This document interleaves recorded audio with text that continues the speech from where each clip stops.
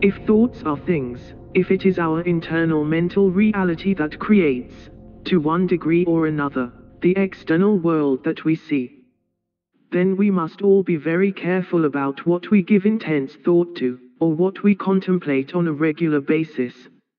If the inner essence of man creates the outer world that we consider objective fact, as such, the things we engage in the course of our ordinary lives, even the kind of work that we do to make a living, affect the totality of our lives in powerful, and sometimes unexpected ways. A person dedicating any amount of time or effort to a task must understand that they will be affected by the power of such efforts, in ways that can have reverberations in their lives and in the lives of others. For example, think about a person that dedicates a great deal of effort to one particular project. This project could be building a house, drawing a picture, or engaging in some kind of vocation. Such actions, like all action, are really the focus of, and the manipulation of, energy, which we then classify as either mental or physical movement and change. The attention of the mind focuses and begins to move energy in one particular direction, in order to create a thing. This thing may begin as a purely internal thought, and develop into a complex psychological structure. Eventually though, this internal essence begins to manifest outwardly in what we refer to as physical reality. A person engaged in building or creating a house, for example, may lay out plans, consider possibilities, and begin to amass enough energy to motivate themselves to get started in what may be a big and complicated project. They may gather the money and materials needed to make this house, which is of itself the psychic act of attracting wealth and resource. All of this effort requires focus, so that in time, the house that is being built inside the mind becomes as concrete physically, as it may have already become mentally. Each blow from a physical hammer helps to create a type of biofeedback loop between an internal creation of the mind, and what is the final physical creation of a completed building in our objective world. A laborer then, or an architect, is a creator. Someone who takes a mental structure and turns that supposedly ethereal thing into a physical thing. And during that creation process, and perhaps for years after, that creator will dream, contemplate, and be affected by all of the subjective, that is psychic, actions that went into the manifestation of that house. Such psychic actions have weight, a weight that is sometimes even more powerful than any physical weight could possibly be. Imagine then the weight of purely artistic creations, creations that require not just logical calculations and considerations, but emotional and highly psychological ones as well. An actor, for example, as a prerequisite of his or her profession, needs to become an imaginary character, and as the great acting teacher, Sanford Meisner said, behave truthfully under imaginary circumstances.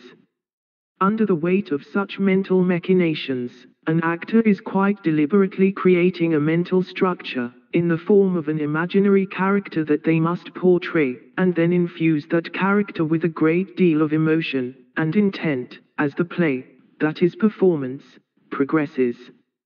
And as many know, such intense emotion and direction of intent is the basic prerequisite for a magical creation, indeed a powerful manifestation.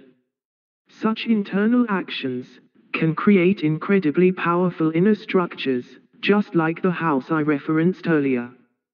But unlike a house that can be laid to rest in a way, after the physical end result has been fully realized, a mental structure, like a powerful character that an actor must portray, is usually bound to a type of psychological, and therefore psychic existence alone.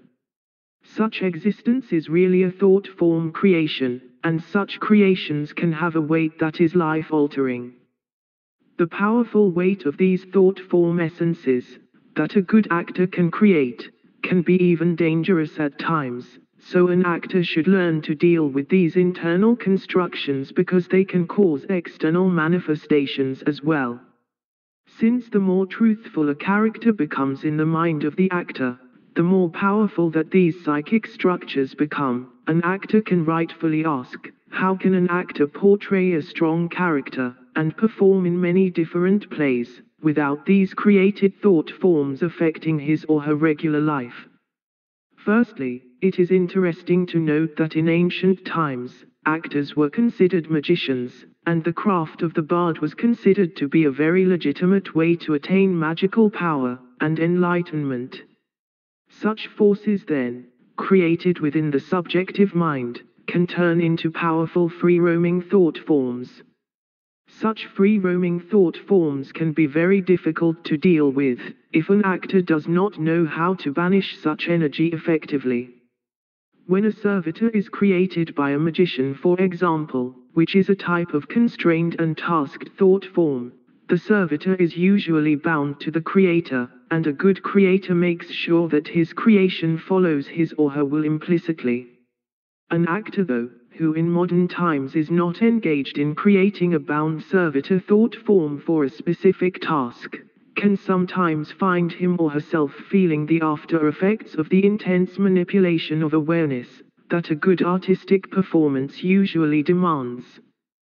This difficulty increases proportionally to the amount of energy, emotional or otherwise, expended in this performance, and the amount of time that the actor must continue with this play or performance. Such problems usually arise because the strong manipulations of awareness usually begin to manifest very strong thought forms that will linger after the performance. These performances can also over time rewire the neural patterns in the brain, for example making a certain emotion a more common feature of a personality, or perhaps making a certain belief truly believable within the mind of the actor. And if the character portrayed in the play is of a dark or destructive nature, then this character's psyche can invade the actor's regular life after the play is done, with negative consequences. In order to deal with these psychic creations and neurological alterations, a strong method actor needs to develop some kind of banishing ritual that allows them to break the hold of his creations. There are a number of banishing rituals that you can find online, in order to try and protect yourself from the consequences of the manipulations of awareness that an actor might go through.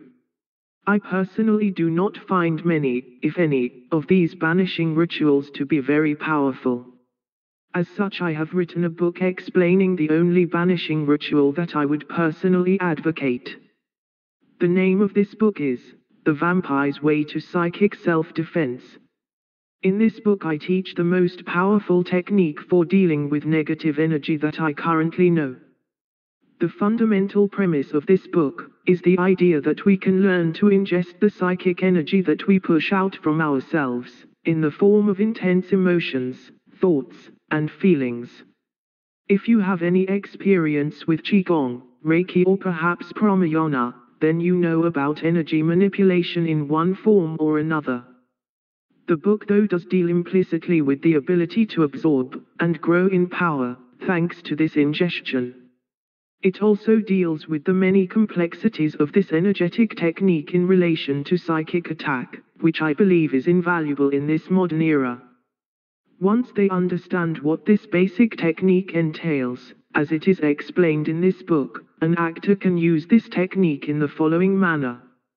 Right after every performance and most definitely at the end of the play cycle, an actor should engage in the act of ingesting all of the psychic energy that they have expelled from themselves during the performance. To do this, what they need to do is find a quiet place where they will not be disturbed for a while, and begin to suck into themselves all of the psychic energy expelled, as they relive the play in their minds. For example, an actor should close their eyes and relive their performance in their imagination. As they are doing this, they may find that they will begin to experience some of the emotions, and some of the intensities, that they experienced while actually playing this character on stage. When these intensities present themselves, the actor should use that energy ingestion methodology to suck up the energy that he or she may feel. They should continue to do this as they experience the whole performance in their mind. Throughout their day as well, as they find themselves experiencing the emotions and intensities that they think are directly related to the performance that they had to give, they should use that same methodology to suck up that energy, so that the actor may then drain those thoughts and intensities of all the energy that these psychic structures may contain. They should then continue to do this as often as is needed, until they find relief. Such a technique will allow an actor to take back the energy that is responsible for whatever problems they may have after their performance. In time, as an actor removes the energy from the new neural patterns they have created, this extra energy will allow them to create new neural patterns that are more in line with their true personality. In this way, an actor can take back the energy that they give up in their performances, and can then use that energy to re-establish their real personality once again. Through this technique, an actor is not just banishing something from an area, which can be bad because such powerful creations can come back to haunt them again when they least expect it. Instead, they are actually ingesting the energy that brought that psychic event into existence in the first place. If you would like to know more about how to deal with negative energy of all sorts, including negative thought forms, psychic attacks from other people, and even psychic attacks from parasitic entities, I recommend the book The Vampire's Way to Psychic Self-Defense. I will leave a link to the book in the description below.